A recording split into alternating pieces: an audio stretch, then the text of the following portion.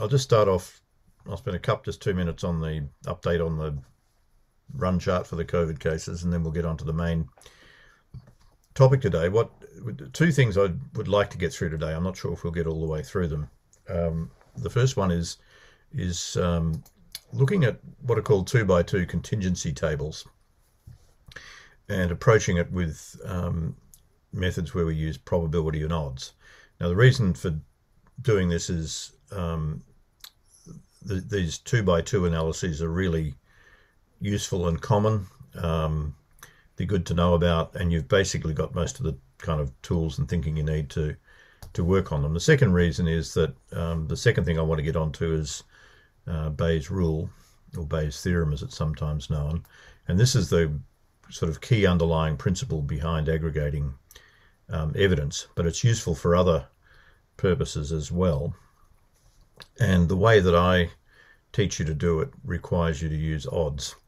And I do that to avoid you having to use a terrible looking formula. So we'll get going on this. So just quickly on the COVID situation, we're now definitely into a statistically significant upward shift in Canberra.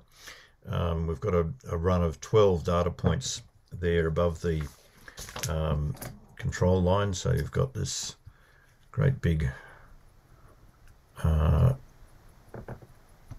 is this not working? Sorry. No.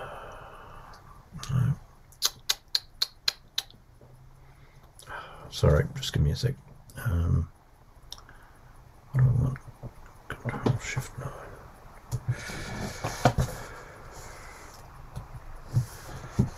See if I can. Right, sped up. Okay.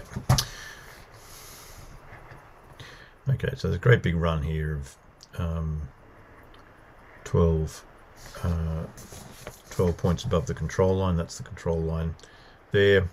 And we've got a bunch of points, something like 8, I think, above the upper fence here. So we can conclude there's been a statistically significant upward shift in the post-baseline period. And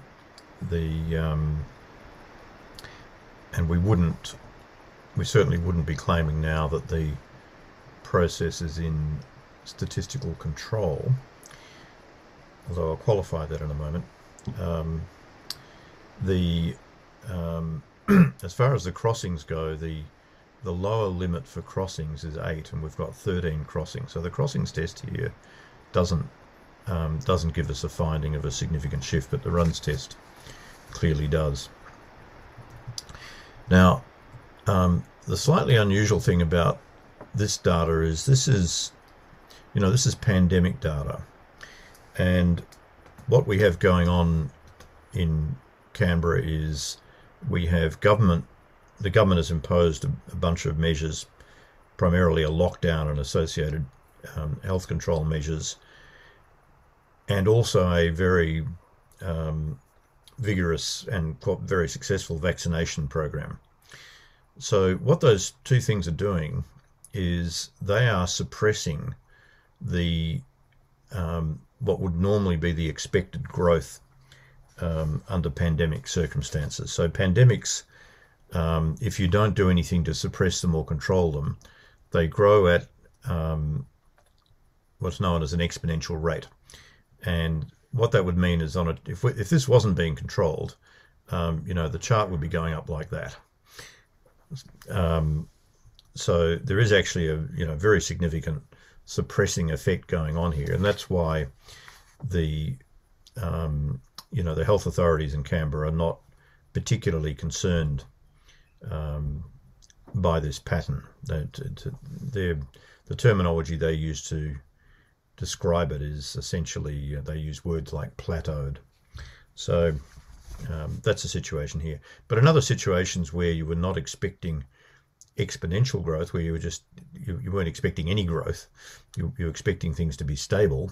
If we're talking about defects in manufacturing or delays in deliveries or something like that, this would be of more concern because it's a statistically significant upward shift.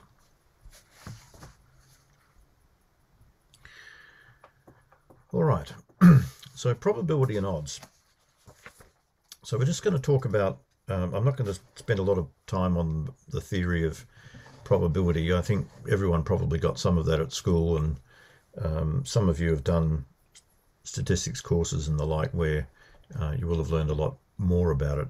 But I want to make the point, it is actually important in nearly everyone's working life, at least people who are, you know, university graduates and working in environments where you have to be able to do a certain amount of critical thinking. It is important to understand and to be able to think with some basic ideas around probability. And what seems to happen is that probably most people get some of that. They don't necessarily get everything they really ought to know in terms of the way to think about probabilities.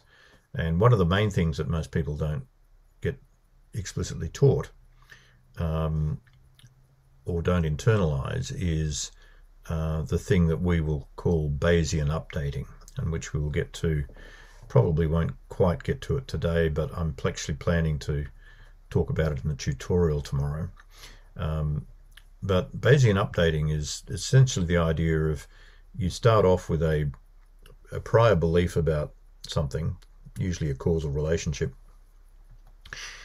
and as you get successive bits of evidence, they have a cumulative or an aggregate. Cumulative is not quite the right word, because some evidence may increase your belief in the causal relationship and some evidence may decrease it. But you get an aggregated effect overall over time as you collect and examine and so on more evidence. And there is a hideous looking mathematical formula around that, which is this thing here, which we won't be using. And we won't be using it because there's a little mathematical trick we can do that will enable us to avoid it. So I'll teach you the trick and some applications for it. But that's not the only reason. And odds in particular, I want to just show you some ways of using them, because you will probably come across them. You may come across them when you're doing your CAT, but you'll come across them in other, in real life contexts as well. So let's just go through a few basic things here. So I think, I hope you all know, but maybe not everyone remembers this, because for most people, and this is my experience when I was in school, probability was a boring topic that I was glad to get over with and forget about for quite a long time. And it's like so many things, if you're not using them, you just forget them. You forget how to use them, how to think with them. So technically probabilities are always numbers between 0 and 1. Okay, and that's equivalent to being numbers between 0% and 100%. So 100% is the same thing as 1, and 50% is the same thing as 0.5, and so on. Now, if something is certain to happen, in other words, there's no chance that it can't happen, its probability is 1, 100%. In real life, not many things can truly be given a probability of, not many interesting things have a probability of 1. And in the same way, not many interesting things have a probability of 0. A probability of 0 means the thing cannot happen, is not going to happen. Very, very small probabilities can be very interesting or concerning. So there's a very, very, very tiny probability that the Earth is going to get hit by a huge asteroid and broken into pieces in the next year. Almost certainly not going to happen, but we probably possibly can't say with 100% certainty that it won't. Now, if the probability that something is going to happen is p, where p is the number between 0 and 1, then the probability that it won't happen is 1 minus p. So if there's a 60% probability, 0.6, that it's going to rain today in Canberra, which is the forecast, then there is a 40% probability, 0.4, that it's not going to rain. It always works like that. That's one of the, there are a small number of laws of probability, basically, and that's one of them.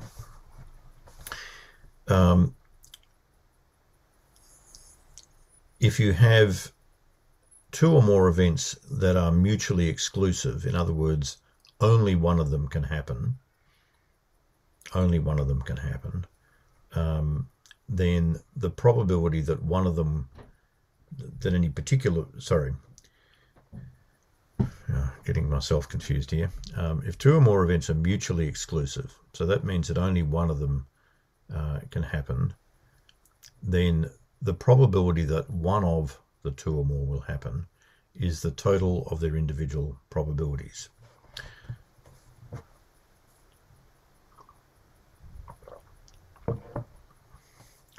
If two or more events are independent of each other, in other words, they're not mutually exclusive, they're just independent, the probability that they will all happen is the product of their individual probabilities.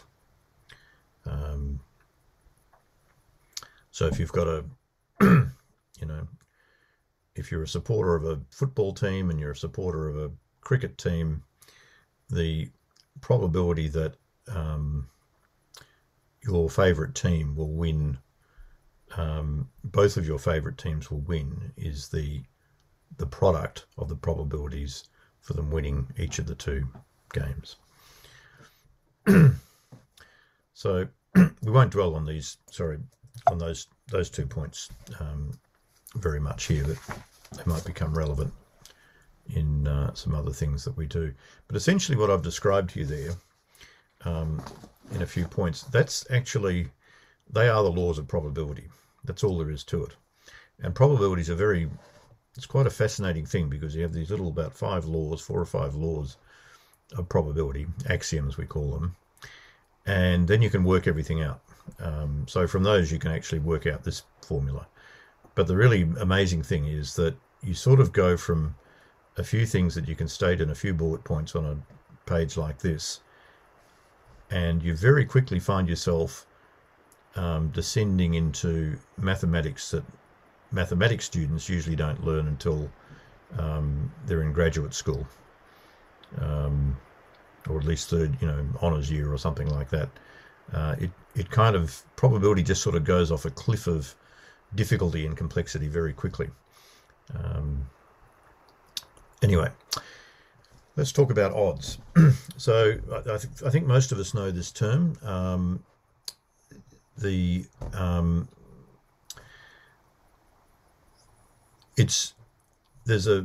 an official technical definition of what odds are, and that's what we're going to be using. So it's the definition that's used in probability and statistics, and mathematics more generally. The term odds is also used in various kinds of gambling activities, gambling on horse races and sports matches and so on. And in some countries and in some contexts, the odds are defined a little bit differently to the official definition, and that's done because they're calculated in a way that takes into account the commissions that are the casinos or the gambling companies or the bookmakers or whatever take. So if any of you are mainly familiar with betting on the horses, your understanding of what odds mean might be a little bit different to what I explain here. So the odds of an event, as opposed to the probability. The odds of an event is the probability that it will happen divided by the probability that it won't happen. So odds are just another way of writing a probability. If something has a probability of happening or of being true, then you can calculate the odds for it happening or being true, and vice versa. So there's 2 little formulas. They're not very hard. So odds are we'll use P for the probability that something's going to happen or something is true, and it's divided by 1 minus P. Okay, so remember I explained earlier, 1 minus the probability that something is going to happen is the probability that it won't happen. And to go from odds back to probability, it's a very similar formula, but it's got a plus sign down the bottom. So probability is the odds divided by 1 plus the odds. And if you want to sit down for 5 minutes with a piece of paper, you can well, most of you can probably do it quicker than 5 minutes. You can prove to yourself that those formulas are correct. So, little example. So this morning's weather forecast in Canberra, 60% chance of rain. So that's a 0.6 probability, and we can do a little calculation there to get the odds. So 0.6 there is the probability. We divided by that the probability that there won't be rain, which is 1 minus 0.6. 0.6 over 0.4, and that gives us odds of 1.5. Now there are various ways of stating those odds. So we could say the odds of rain are 1.5. The odds of rain in Canberra today are 1.5 to 1. The odds of rain in Canberra today are 3 to 2. 3 to 2 is the same ratio as 1.5 to 1. So often, particularly in sort of more popular contexts like betting on horses and things, people like to quote odds in ratios of integers rather than fractions. And then when you know the odds like that, you can reverse them. So you can say the odds of it not raining in Canberra today are 2 to 3. Okay, so let's check that by converting 2 to 3, odds of 2 to 3 back to a probability. And what you can see there is 2/3 over 1 plus 2/3. That's 0.667 over 1.667. That gives you 0.4, which is 40%, which is the probability of rain. Sorry, 1 minus the 60% probability of rain. So that's pretty much all there is to odds. Most of us are more used to thinking in terms of probabilities. We talk about probabilities of things all the time in everyday life and in working life. Less often, most of us think or talk in odds. But odds have a whole lot of uses, and one use, as I've mentioned, is they help us really simplify Bayes' theorem. But they are used quite a lot in reporting the results of certain kinds of experiments and certain types of studies, and that's why I say you may have come across them in your reading for the critically appraised topic. So particularly in some experimental contexts, you will often see the results described in terms of odds, sometimes what are called odd ratios, and there are a few other things as logarithms of odds and so on, which we won't be getting into. Okay, now let's just go through a few more examples here, and we'll look at some boundary cases as well, some extreme cases. So we'll start with an event that has a probability of 0. So what are the odds there? Well, that one, the odds are going to be, so 0 is the probability, and it's going to be 0 over 1 minus the probability. So that's 0 over 1, and that's 0. So that case is quite straightforward. The odds are the same as the probability in that case. The next boundary case, number 2 here, however, is a little bit more interesting. So this is where you have the perhaps rather unusual situation where you have a probability of 1, of something being absolutely certain to happen. So in this case, so p equals 1, and then so what we're going to have, the odds are going to be equal to 1 over 1 minus 1, which equals 1 over 0, which equals what?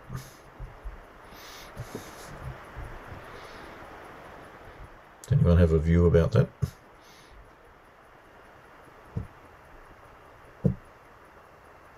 Well, I have a view about it because when I was in year 8 at school, I was actually hit by a teacher.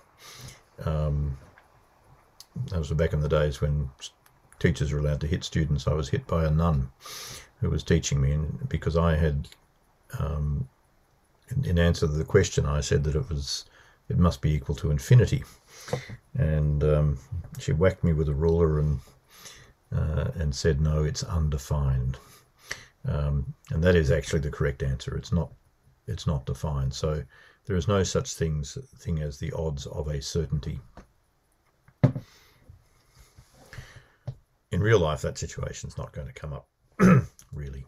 So I don't need to worry about it too much. But it doesn't make sense to talk about the odds of something that's completely certain. Now, let's look at a couple of more practical cases. So this is useful stuff to know. So we're about to, I think probably next month, we'll start seeing in Canberra at least, and for those of you in other states and other countries, this may already be happening where you are, or have already happened, but the introduction of what are known as rapid antigen tests for COVID-19. So these are not the PCR tests that we currently use, which are very accurate tests. These are tests that they're quick. You can get the results in a few minutes with some of them, and you don't need a laboratory to perform some of them. You can do them in the home. But they have some downsides. So let's start with this example here. So there is this term specificity I've used here. This is a medical term about tests, and I always forget which between specificity and sensitivity, but they are the two bits of terminology that get used. I'm not going to test you on them. So what this means is this test has a clinical specificity of 97%. What that means is, when we say clinical specificity, the word clinical there means if you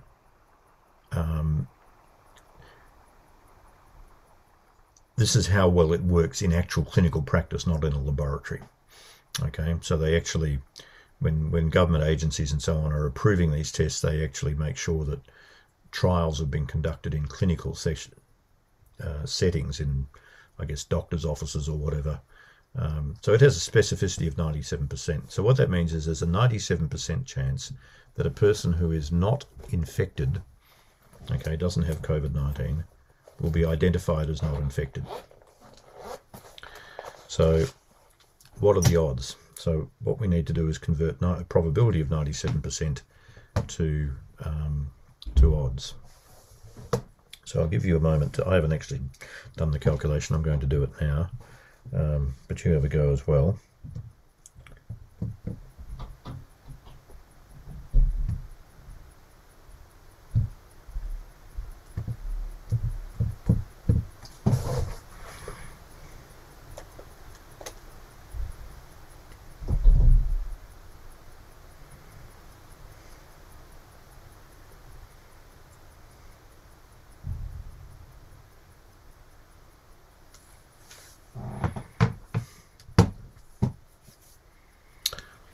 Okay, so what I get is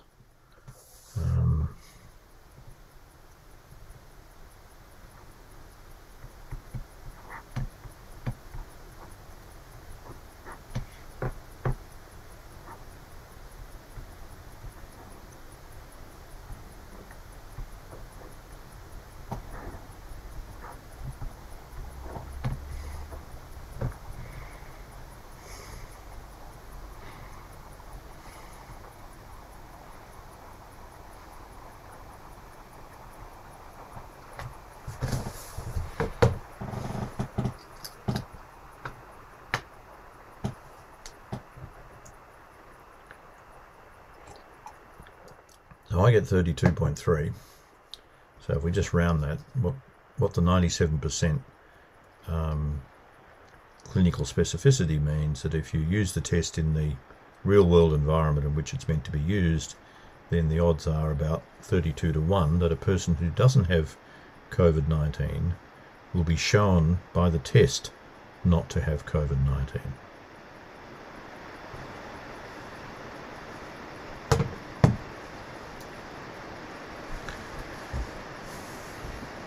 Now, the next example here, number 4, this is the kind of the downside of these rapid antigen tests.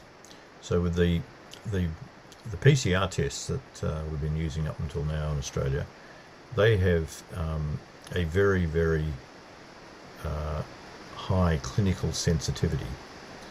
Okay, that is to say, if a PCR test says you have COVID-19, it's very close to certain that you do have COVID-19. There are very, very rare cases where you get a false positive with the PCR test.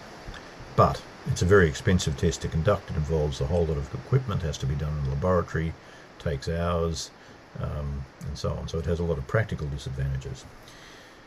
The rapid antigen tests, I haven't, I've just looked at a kind of a, what would I call it? It was a sort of a quick meta-analysis that was done of rapid antigen tests. So this 55% is a kind of a rough average of what the clinical sensitivity is. And you'll see the number I've given there is 55%. So it's a rough estimate. So, but that's a hell of a lot lower than the 99.9 or 99.99 or whatever it is with PCR tests. So what that means is, if a person actually is infected with COVID-19, then there's only a 55% chance that the test will correctly identify them as infected. And when you think about that, that's not far off a toss of a coin. Okay, so what are the odds? So we'll work them out. Same kind of calculation. The probability is 0.55, that's 55%. Okay, so the odds is 0.55 over 0.45, and that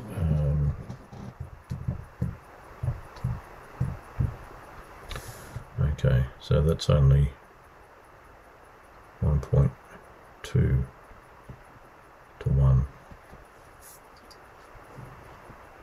So that's not great. And I think a lot of them are a bit better than that, but the numbers I've seen are not particularly special.